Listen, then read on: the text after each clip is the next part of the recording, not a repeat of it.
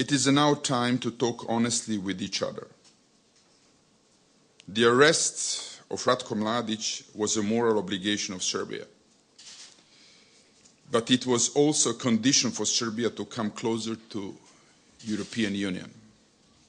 Today we look at Europe in the eye and say we have done what we said we would do. Will the European Union do the same?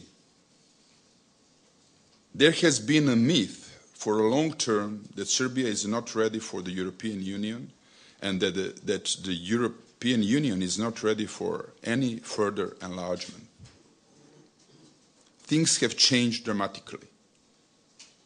Modern democratic Serbia, 10 years after the fall of Milosevic, is ready to start accession negotiations with the European Union.